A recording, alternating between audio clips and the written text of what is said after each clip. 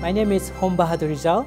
So I am from Tokyo City University, Faculty of Environmental Studies. Today I'll talk about the thermal adaptation of the buildings and people for energy saving. This is the content of my talk. First, thermal adaptation of the buildings. Second, thermal adaptation of people. At first, I'll talk about the thermal adaptation of the buildings. Especially, I'll explain about the thermal performance of the buildings and their improvements. I'll relate them with the energy saving potential. As we know, the traditional buildings are well adapted to climate and culture. Generally, they are cooler in summer and warmer in winter without energy use. Thus, it can be key issue for the energy saving and sustainable building design.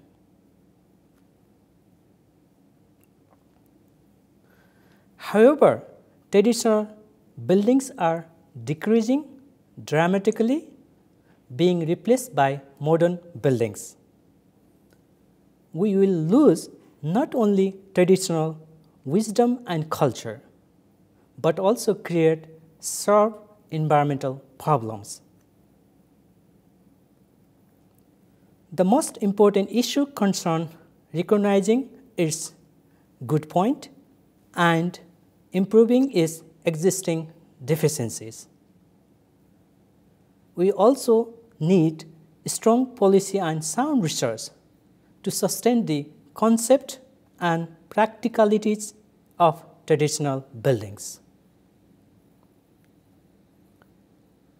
As for the example, I'll explain about the traditional dwelling in Nepal. Nepal is a small country, but due to the altitudinal variation, we have subtropical, temperate, and cold climate. It is interesting that the open type dwelling are found in the subtropical climate, the semi-open type dwelling are found in temperate climate, and the closed type dwelling are found in cold climate. These buildings are thermally adapted in its climate and culture. However, we need some improvement for the better thermal environment which are suitable for the modern lifestyle.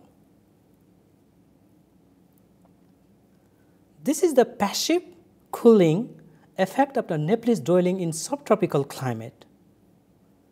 We have earthen floor, mud wall, basal, and the thatch roof. This is the variation of the indoor and outdoor temperature in a day. As you see, the indoor temperature in daytime is about 5 degrees C lower than the outdoor temperature. So, the passive cooling effect are found in these buildings.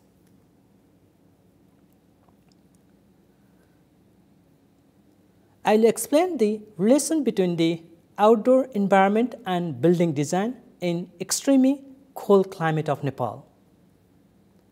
Most of the buildings have a courtyard with a balcony connected to the courtyard to obtain the maximum solar radiation inside the building.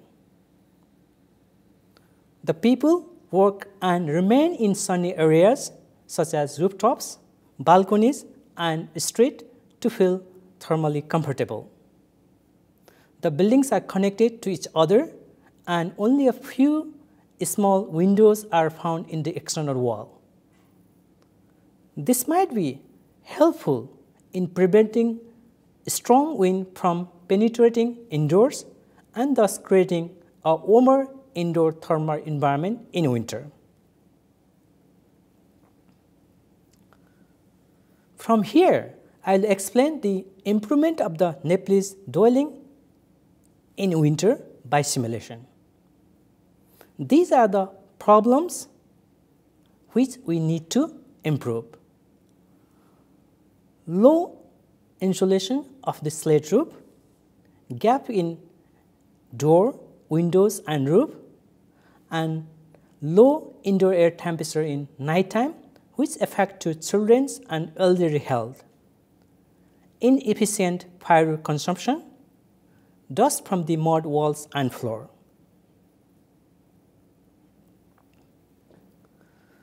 These are the improved model for the thermal simulation.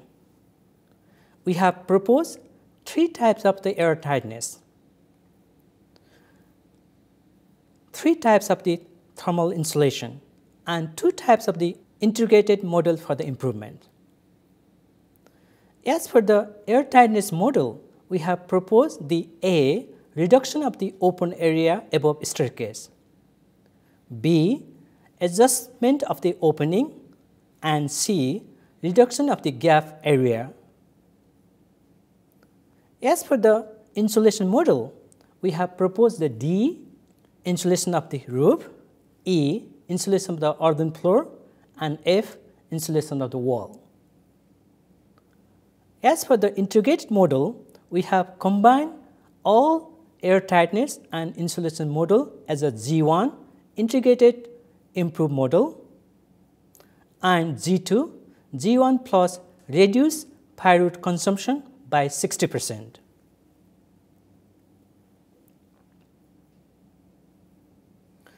This is the variation of the indoor temperature of the best and the improved model per our day. The nighttime indoor air temperature of the integrated model is 12.7 degrees C higher than the base model.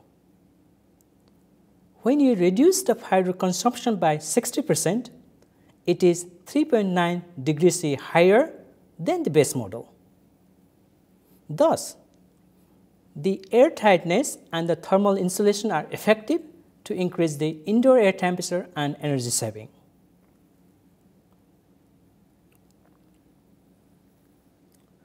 This is the actual renovation of the roof, wall, and floor of the simulated dwelling. We have renovated by using local materials and building technique. It looks very similar to the original traditional dwelling, but the thermal performance of the building is much more improved. This table is the energy saving by the natural ventilation in various countries based on literature review. The result indicate that if we design the naturally ventilated buildings, we can save the significant amount of energy compared to the air-conditioned buildings. Most of the traditional buildings are naturally ventilated, and thus we can obtain the similar result to these studies.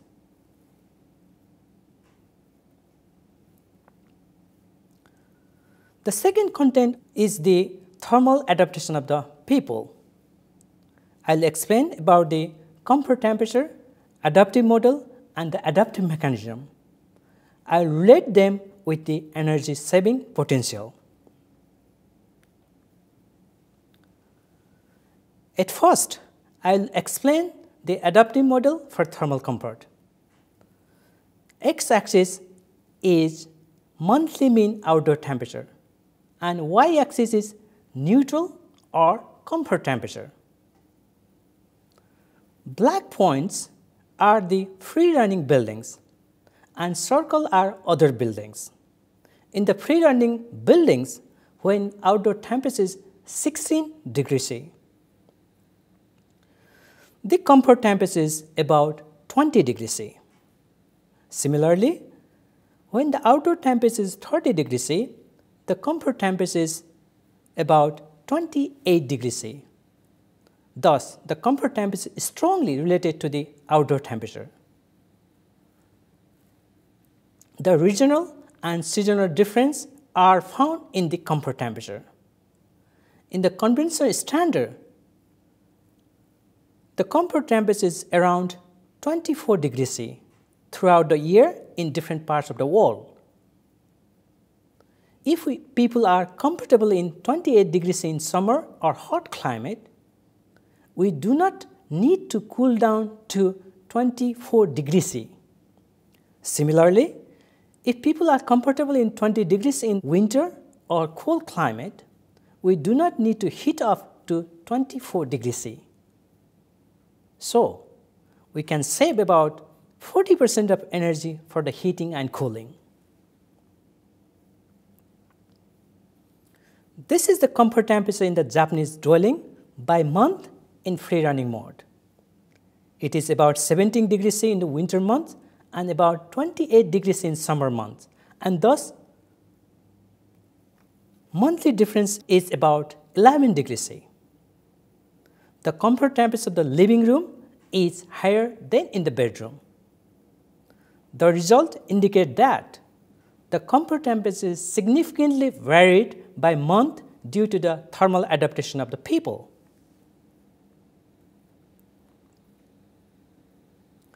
This is the energy saving by changing the temperature setting in various countries based on the literature review. Generally, about 10% of energy can be saved by changing 1 degree of temperature setting. The results indicate that significant amount of heating energy can be saved by lowering the temperature setting for the heating. Similarly, cooling energy can be saved significantly by increasing the temperature setting for the cooling. This is the adaptive model for the thermal comfort in Japanese dwelling. X-axis is running mean outdoor air temperature and y-axis is comfort temperature. When running mean outdoor temperature is 10 degrees C, the comfort temperature is 19.2 degrees C. Similarly, when running mean outdoor temperature is 30 degrees C, the comfort temperature is 28.8 degrees C. The comfort temperature is strongly related to the outdoor temperature. Thus, the adaptive model which is proposed would be important control strategy for energy saving building design.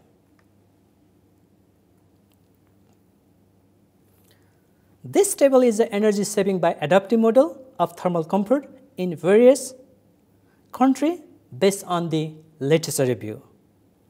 By introducing the adaptive models, significant amount of heating and cooling energy can be saved in the building. I'll explain about the principle of the adaptive mechanism which are related to the thermal adaptation of the people.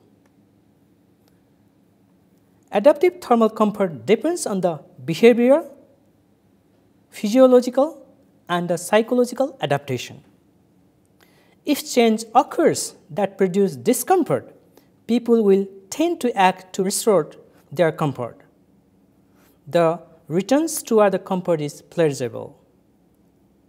People are not passive receptors of their thermal environment, but continually interact with it.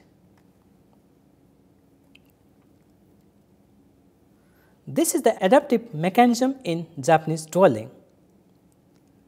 X-axis is outdoor temperature, y-axis is proportion of the use of the controls and the clothing insulation. When the outdoor temperature is decreased, the clothing insulation and the heating use is increased.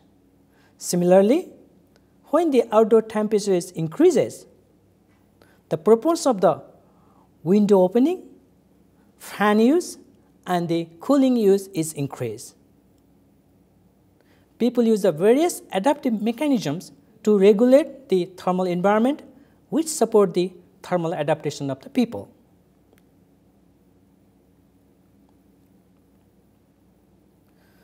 So this is the conclusion of the thermal adaptation of the building. Traditional vernacular buildings are well adapted to the climate and culture. They can be improved by air tightness and the insulation. The improvements are effective for the thermal comfort, health, and energy saving. By introducing the natural ventilation, significant amount of energy can be saved in the buildings. This is the conclusion of the thermal adaptation of the people. The regional and seasonal difference are found in the comfort temperature. By changing the temperature setting and introducing the adaptive model, significant amount of energy can be saved in buildings. People use the various adaptive mechanisms to regulate the thermal environment which support the adaptive model. Adaptive building design and adaptive thermal comfort of the people are important for energy-saving building design. So this is the end of my talk. Thank you very much.